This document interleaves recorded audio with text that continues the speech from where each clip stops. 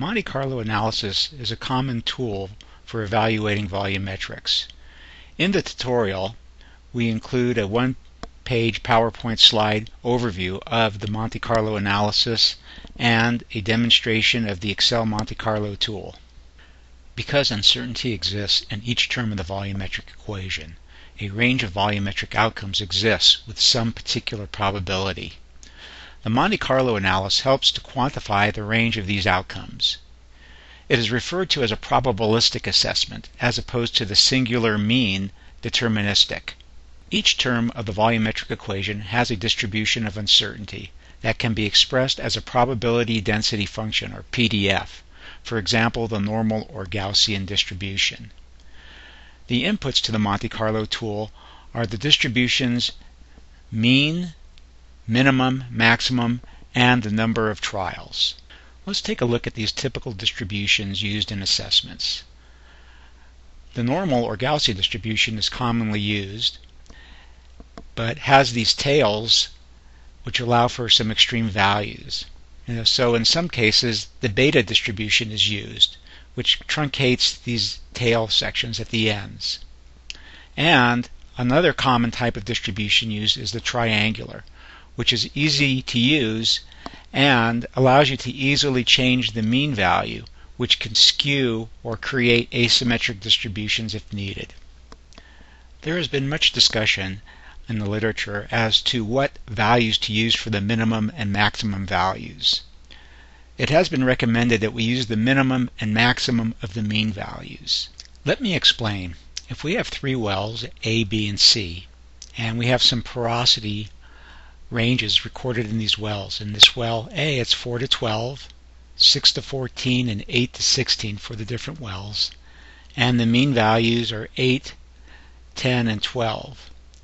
So the recommendation is for the min, the most likely, and max, we should use the average. So we'd use a min of 8, a mean of 10, and a max of 12.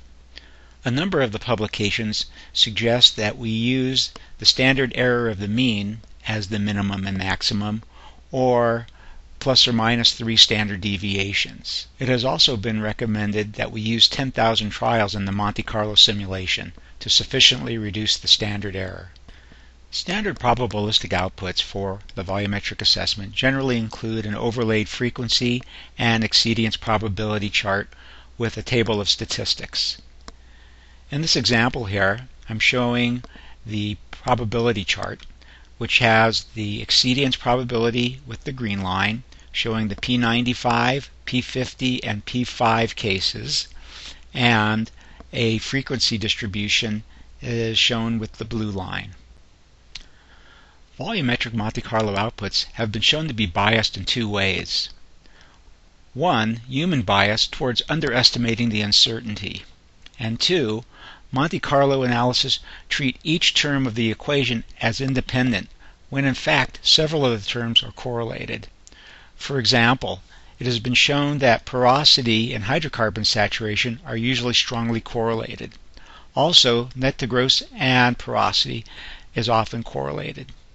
In a paper by Ma, 2011, he demonstrated a bi- and trivariate parametric approach, resolving the correlation by combining porosity and hydrocarbon saturation into a singular term, or alternatively combining net to gross, porosity, and hydrocarbon saturation into a singular term. He also points out that not taking the correlations into consideration caused the volumes to be underestimated in reservoirs with heterogeneous properties. Moving on to the Excel Monte Carlo volumetrics calculator, let's take a brief overview. There are 6 worksheets. There's the README file, there's a calculator, there is a oil plays simulator, a gas plays simulator, and then 5 and 6 represent the oil and gas play plots, which are used for your summary presentations. It's important to note that the Monte Carlo simulations can take some time to calculate and save. So it's recommended that we switch from automatic default mode to manual calculation mode. There are 2 ways to do this.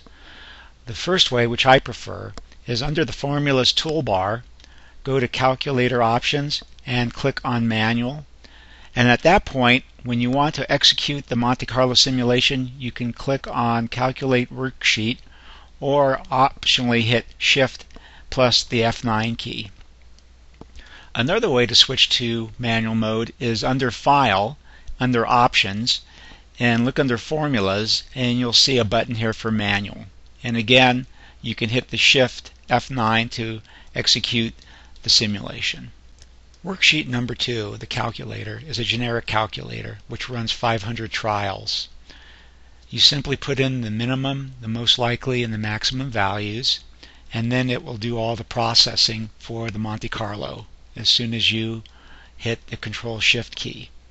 The triangular distribution was taken from an online paper by Don E. Wright, and I've included in here, you have the trial simulations, some Monte Carlo statistics, and a frequency chart which builds the distribution. So for example, before running in a demonstration, let's switch off the automatic calculation mode. So we're on the formula bar, we go to calculation options and switch to manual.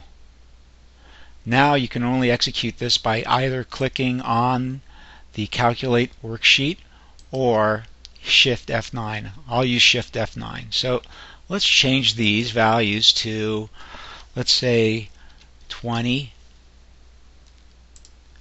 50, and 100. So we're going to make a asymmetrical distribution. So nothing has changed. I'll hit Shift F9 and it's changed. I'm going to hit it again, and you'll see that each time you do this with 500 trials you get a slightly different distribution. So by going to 10,000 trials, this will make the changes less dramatic. So worksheet number 3 is the oil plays calculator.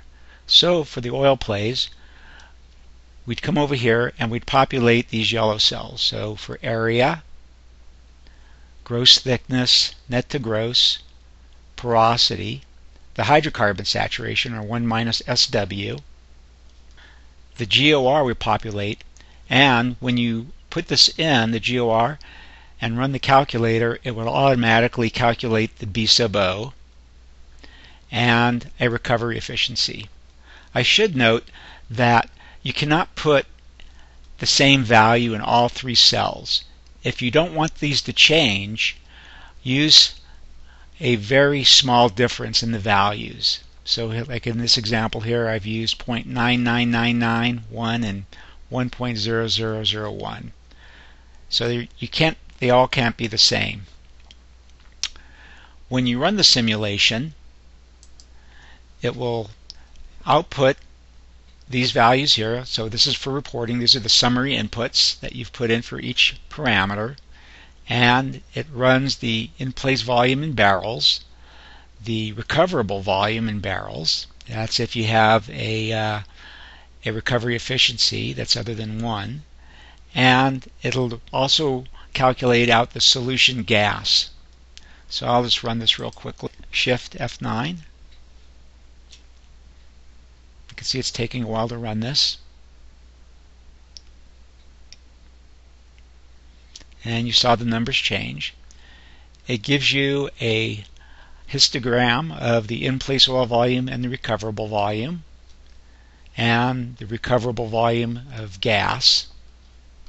And on the very right of the worksheet, it gives you a distribution of your inputs for each parameter.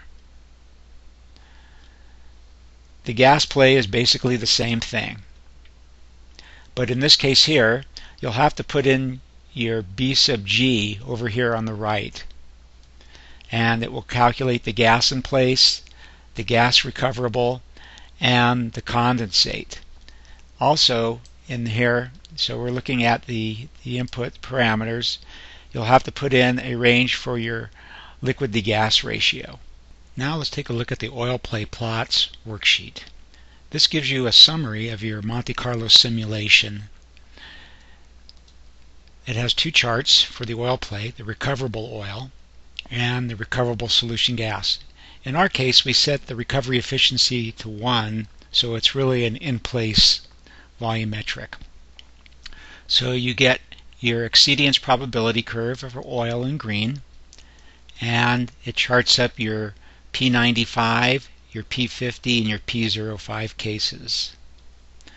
It also shows in blue a histogram or frequency distribution of the data. We also get below here, these are your summary statistics for your mean, your median, your P50, P95, P5, your count, which is your number of trials, your minimum, and your maximum. So the workflow to make these charts is this: is you scroll down and you can either go to the oil plays and copy your recoverable oil and your gas solution, and then you need to sort these individually, these columns, from the smallest to the largest, for both columns again individually. And then it knows your probability, your exceedance probability. An easier way to do this instead of manually is I've built a macro, and you just click on the button and it copies and pastes these values. So just to demonstrate, let's delete these,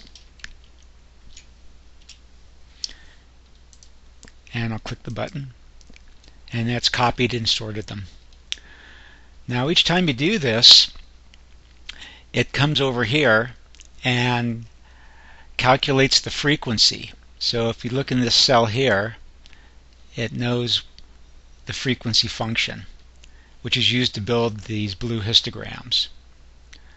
So you hit Shift F9, and you saw that those changed. And then if you want to rescale these, you highlight the box and you hit the rescale axis, and the same with this one, and then you have your plots are ready. I've put a note in here again to remind you that you need to hit the Shift F9 to recalculate, and the manual calculation mode will be activated for all open workbooks. So if I went back to my volumetrics workbook, I'd have to hit Shift 9 to do any calculations. So when you're done with this Monte Carlo, turn off the manual mode, and then you'll be done with the Monte Carlo calculator. The gas play plots worksheet is basically the same thing. It will copy the data and sort it.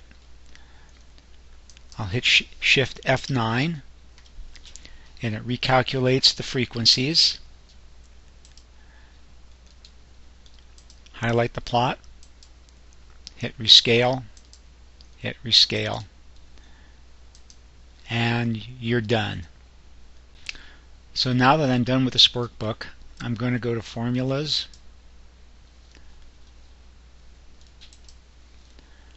Calculation Options, and go back to Automatic mode. And notice down here that it's calculating and doing the saving process, which takes a while. And now I'll just exit the worksheet. If I hit save, it will take a while, and I'll do that, and then that will be done.